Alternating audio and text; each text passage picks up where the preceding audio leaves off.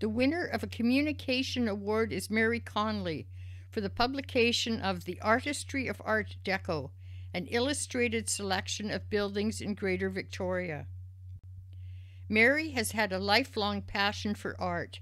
She trained at the Honolulu Academy of Art, the Vancouver School of Art, and Bank Street School in Victoria. Known locally as a painter, her highly finished realistic paintings in many media are perennial award winners at large regional exhibitions on Vancouver Island. However, her interests encompass a wide range of media: sculpture, bookmaking, calligraphy, and computer graphics. For the past 3 years, her attention has turned to writing and illustrating a book on the Art Deco buildings in Victoria. The book and the associated lectures have brought the heritage and importance of Art Deco and Art Moderne to the fore.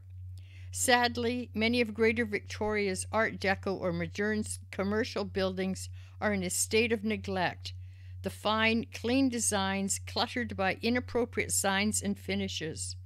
Dr. Conley has refreshed our memories of how the buildings were intended to and once did appear. Residents of Art Deco modern houses report groups of interested people with books in hand making tours of the buildings. The book includes neighborhood maps with the houses marked, encouraging heritage exploration. This experience and exposure to heritage knowledge can only enhance the community's desire and ability to do more to preserve this wonderful art form. Mary has always been a heritage buff.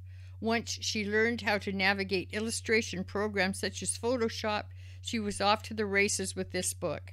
She ended up drawing 91 of the buildings. The book took her 2 years to complete and depicts her illustrations of the 91 buildings, and also has a sidebar that lists the characteristics of the style of each building, along with the name of the architect or designer and stories about the building. Mary says her drawings are extremely accurate. She said it's because a lot of these buildings are going to go, and she wanted to keep a record of them. It's kind of sad, she says. They were built during the 30s and 40s, and that was the time of the Depression and the Second World War. There wasn't a lot of money. Resources were really funneled elsewhere. She drew maps of Oak Bay, Victoria, and Esquimalt so people could go round and have a look. Victoria is full of what Conley calls visual noise, which was the biggest artistic challenge for her. Some things that are present in real life had to be eliminated in the interest of clarity. She had to eliminate telephone poles, basketball hoops, garbage cans, and other impediments to seeing the buildings clearly.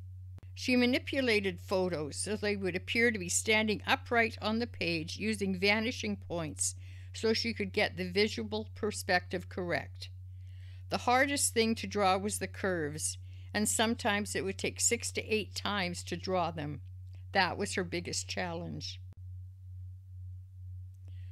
This book is a visual record of buildings that are now vanishing, and is a deserving winner of a communication award.